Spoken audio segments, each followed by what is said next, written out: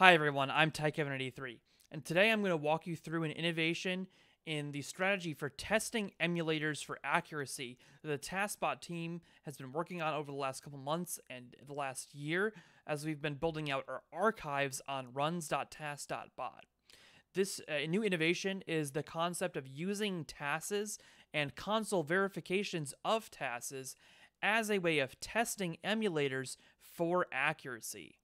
And this is a blog post I'm going to basically just be reading through for you guys live, reading back on my YouTube, and then posting a link to this blog post in the description of the YouTube video so you guys can go reference it and watch the blog as there's updates to the testing accuracy and results we've gotten as we run these tests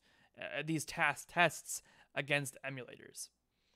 This is a blog post on that's Game Boy TAS verification as test automation for the Game Boy emulator Gambat speedrun. That's the main one that we use when we're doing console verifications. We are using console verified TASes again as a test framework for Game Boy emulation accuracy. Now, to take a step back, traditionally, emulators have been tested via suites of test ROMs, a kind of micro benchmark for specific console behaviors, in combination with regression tests for being able to boot up games. Implementations of this can be seen in Dade's GB Emulator Shootout, where there are huge lists of all the different results with very, very complex test ROMs that the most accurate Game Boy emulators get, and you can actually even look at how Gambat Speedrun performs against Dade's GB Emulator Shootout, for instance. And then you can also look at Same Boy's automation, Same Boy by Leegi or Lior, and Same Boy's automation simply makes sure that Same Boy can continue booting games as new improvements are made to the accuracy of Same Boy.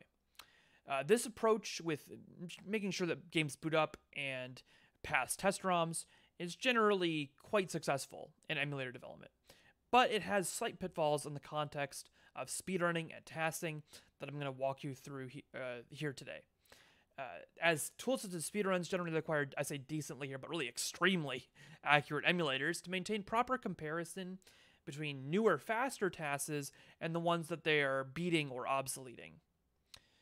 Because even further than that, even the TASBot team and other console verification people, console verification being where we take a TAS and we take those inputs and we send them to a console where we actually make sure that those console inputs play back exactly the same way as the TAS was designed in the emulator.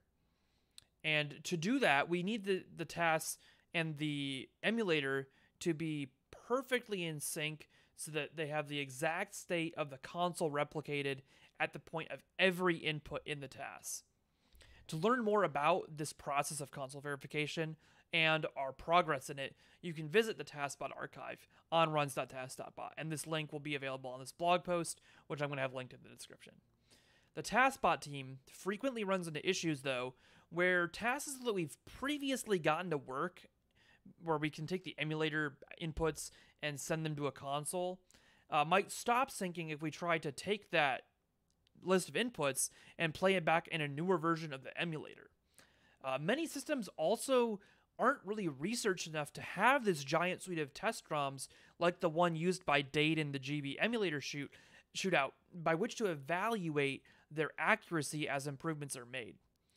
So what this site is doing is documenting a supplemental approach to test ROMs, effectively using these console verifications of TASes as test ROMs and a testing suite for emulation accuracy. Game Boy console verification is mainly performed using Extremes' Game Boy interface. Game Boy interface being an improvement to the Game Boy player's firmware startup disk that is heavily used in both the real-time and TAS speedrunning communities. Game Boy interface can take an input log in a GameCube via the SD card adapter, which you put in the memory card port of the front of a GameCube.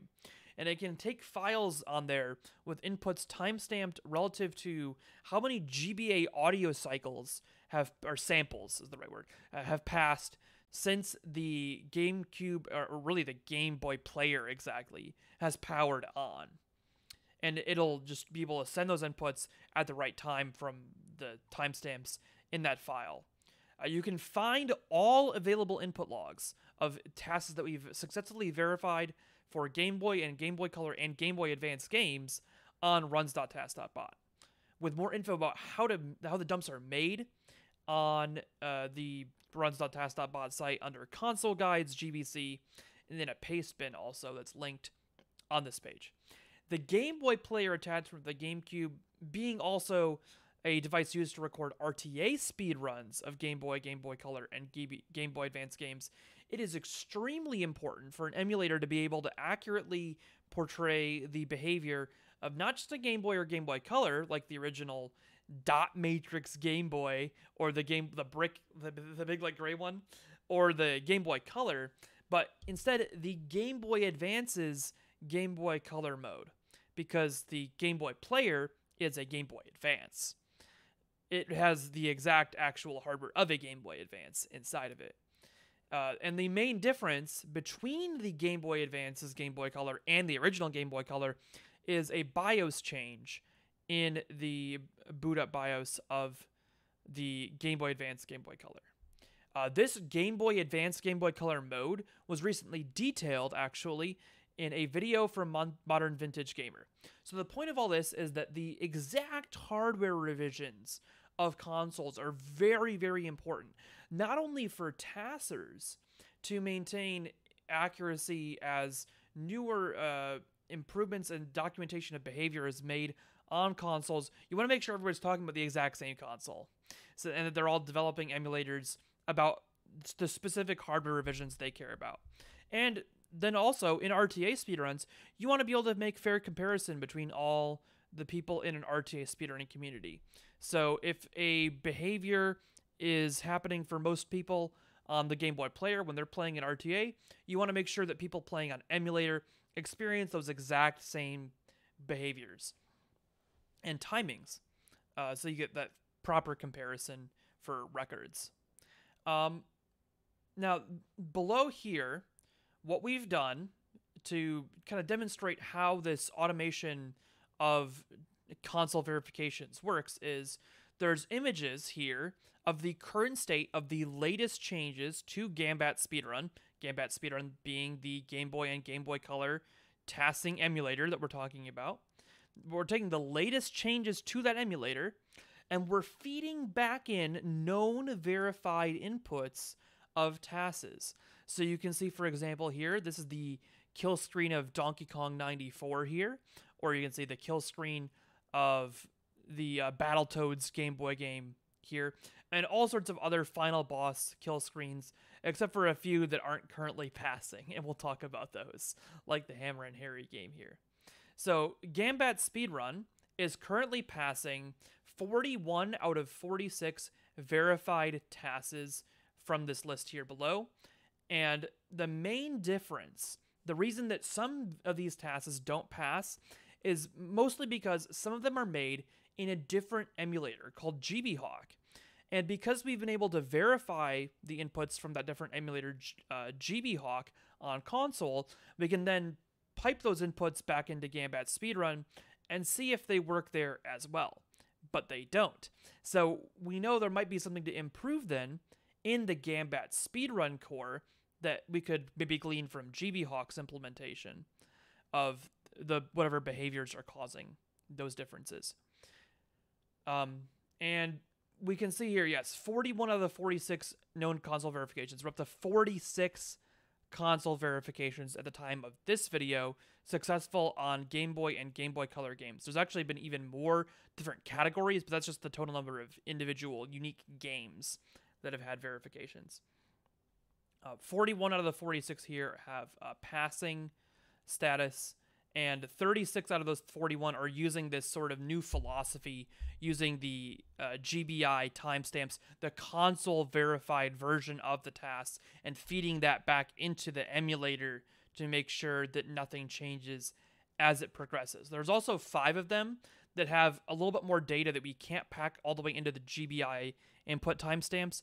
Things like the real-time clocks offset that is actually determined per cartridge.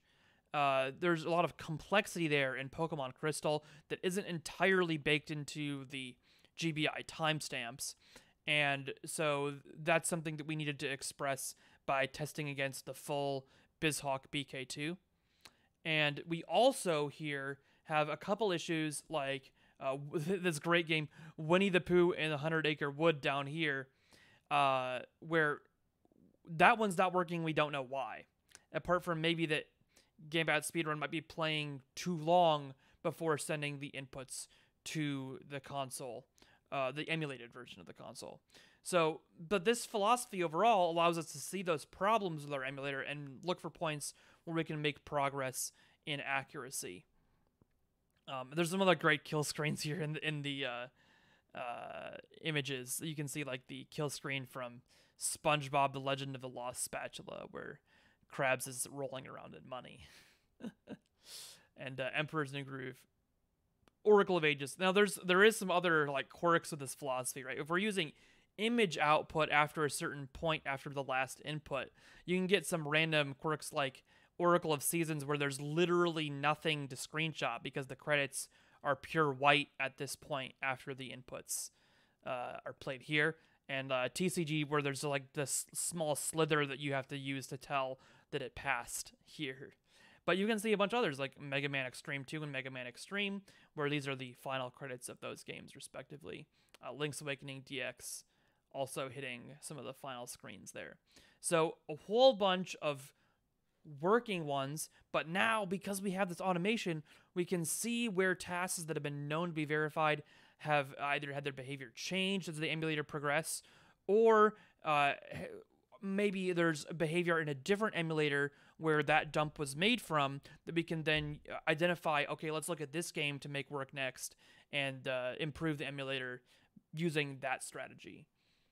So yeah, just wanted to walk you guys through here this new innovation, the concept of using the TASBot team and other console verifiers' dumps of tasks as a way of feeding back tests into emulators and making emulators even more and more accurate for testers and RTA speedrunners. So thank you for watching today.